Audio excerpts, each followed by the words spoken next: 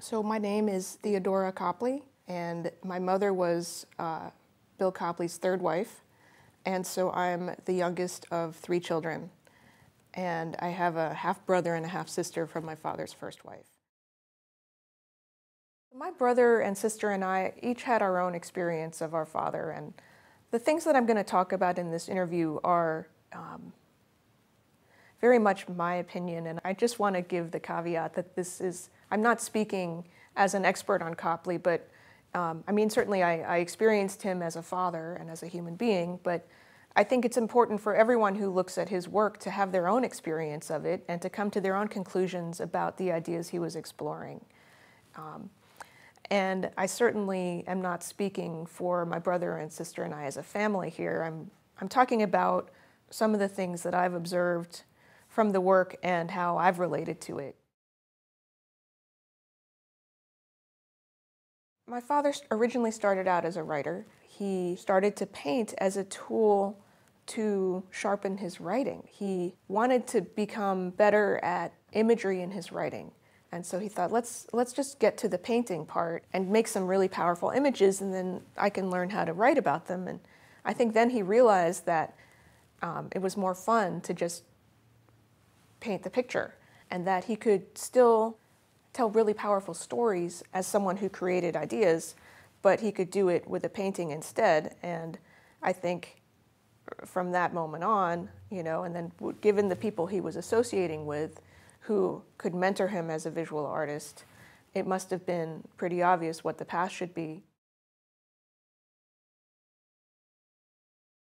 I was reading an interview of my father recently, and in that interview he said that he identified as a surrealist because he wanted to pay tribute to those friends and mentors of him who developed him as an artist, as an intellectual.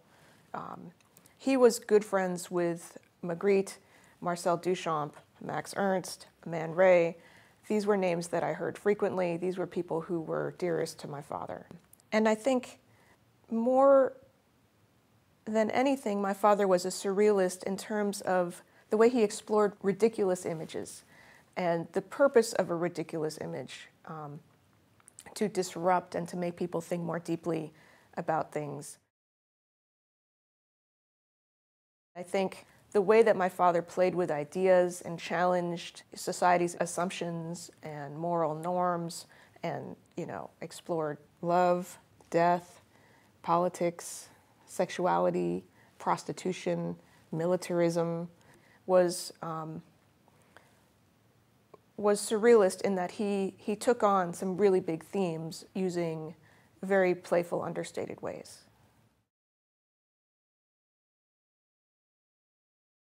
Humor was one of his main tools to introduce complicated topics. And personally, I think that my father's use of everyday objects in his work was another way to be funny and playful.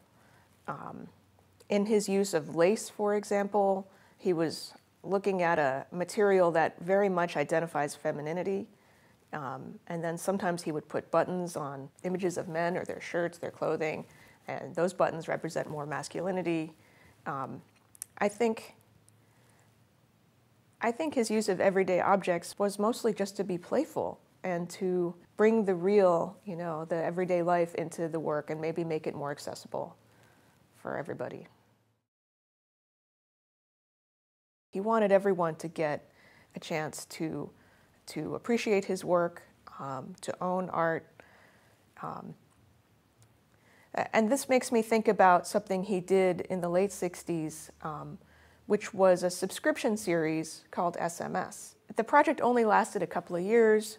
So SMS was a magazine where the subscriber would subscribe to the magazine, and then 4 times a year they would get a cardboard box full of multiples by some of the most well-known artists of the period, and some artists that weren't so well-known too.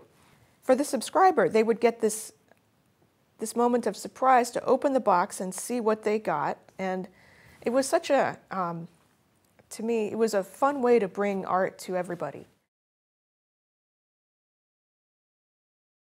I feel like one of the funniest works in the show is Feel Like $100. And that's the big painting of the $100 bill with the mirror in the middle, so that the viewer can look at the painting and see themselves in a $100 bill. I mean, it's, to me that's funny because in the United States, the people that actually get to be on currency are, you know, the most important people in American history. And for my father to create a work where the viewer can have an interactive experience with the work and see themselves on American currency is just too funny. Because I think everyone has an experience with money and capitalism and an interaction with wealth and power. And the $100 bill is like representative of wealth, right, and power, and to be on currency. So for him to create a way for everyone to have that interaction with wealth and power is a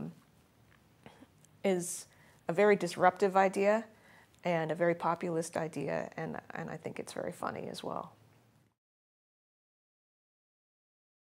The Battle of the Sexes is about a dichotomy of gender, and there are some other works that similarly explore masculinity and femininity and the differences between the two. And I think that was something that he thought about throughout his life and certainly in his work all the time. He loved women, he loved their bodies, and he loved sex. And for someone who was born in 1919, I think that his ability to be so open, or as open as he was about sexuality, and to paint it was a way for him to overcome some of the more conservative values that he was brought up with, both in his family and at the time that he lived in. So that piece in particular, I think, is so interesting because there also is a tension between men and women and in interpersonal relationships. And I think that there's a distance, and the two characters are maintaining that distance with one sword in between them. It's like a shared struggle that they're in, that they have chosen for better or worse. One of the reasons I was excited to come to Berlin to see this show was to see the works in the private collection that are all from the same period, at 1966, I think, that are either part of the Ballad series or the Robert Service series. I was really enjoying looking at them because as I looked at them, I realized that every single painting has an element of humor or surprise in it, or something a little strange, like the woman shooting through the door with a gun at people engaged in adultery, or two men in an embrace at the table. You know, this was 1966, and he was making very painterly representations of these very American images, but also putting in visual humor or disrupting the status quo with what he actually was painting. But what I also like about that series is that the color and the line in those series is, I think, just so bold and creative. And you can really see how my father's work on paper led to some of his paintings with the work in that room, because line and pattern and repetition very much reminds me of how he would use line in his drawings. And in terms of color, you can also see how, as he transferred from oils to acrylics, he was able to create a certain vibrancy and complexity of color by mixing the acrylic with water and then doing washes of acrylic, uneven washes to represent fabric or skin tone. Because skin tone really has blue and red and all these other colors in it. And when he was able to layer colors with washes, he was able to make things really light up, I think. Right after his X-rated series in the early 1970s, he noticed that the conversation in the United States was switching towards the centennial of the nation's founding. So 1976, 200 years, he did a series that really made fun of American history and some of the things that are unquestioned. For example, the painting July 5th is a play on July 4th, which is considered a very important day Independence Day. But really, I think my father was trying to say, what makes July 4th any different than any other day? Maybe we should think about freedom every day.